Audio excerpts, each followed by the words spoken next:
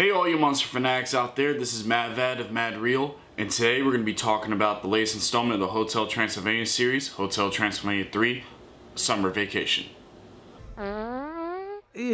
Was that you?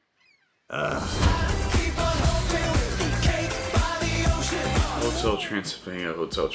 Where to start? It's been a long run since Hotel Transylvania came out. It was a sleeper hit, so no one really wanted to see it, but when it came out, it appealed very well to kids, and it made like $400 million, and now we're here. So let's get into positives. As a fan of the franchise, I really think that these movies are underappreciated. The animation in all these movies have progressively gotten better with each installment, and this is because of the director Genndy. Genndy's direction and animation with this third installment is clean, it is fast, it is wacky, and it's fun. It appeals to my love for Looney Tunes. True, it appeals to children, but I'm also having good slapstick fun while watching it. My second positive of this film is the characters. All the characters that you like are great in this movie, and the characters that you don't like are still characters you don't like.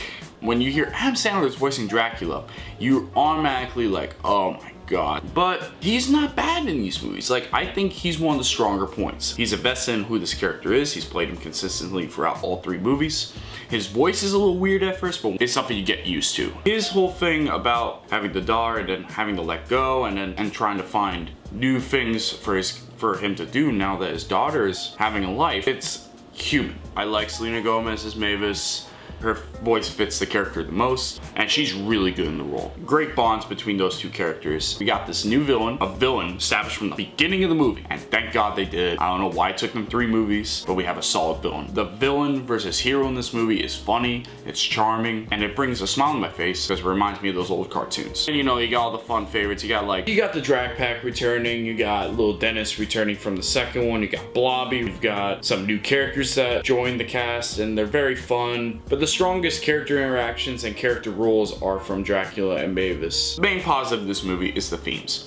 For a kid's movie, it tackles things that a kid would not normally understand. It's all about acceptance. Again, all these movies are about acceptance, love, family, bonds, yeah. That's what I like about these movies. They're appealing to kids. They might be dumb in some aspects, but has good messages and good themes. And I can't really talk shit about it for that reason. But the negatives are still the negatives. Everything you don't like about Hotel Transylvania series, it's here. I'm talking about the cringeworthy humor. I'm talking about fart jokes. I'm talking about the fucking lame catchphrases. And I'm talking about the dance numbers, and the dance numbers. We got the fucking jokes that don't work from the first, like Johnny and his stupid fucking backpack. I really hate that goddamn character.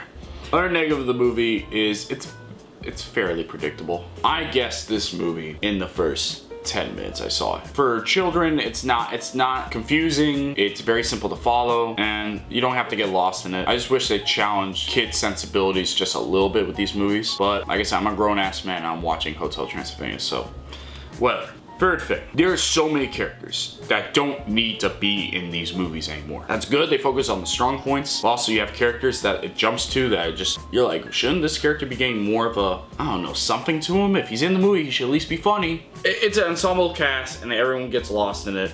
It's just a problem. But in the end, this is the best in the series. It benefits for the continued progress of Genndy being involved. The day Genndy leaves is the day this series doesn't work. I give this 6 stupid Dracula faces out of 10. Thank you guys for listening in to this review. Like and subscribe to the channel. Comment on the comments below, and what do you think about Hotel Transylvania as a series, and maybe Sony as an animation studio as a whole, because there's a lot to talk about. Anyways, I'll see you guys in my next Mad Real review, and you guys have a good time in the movies.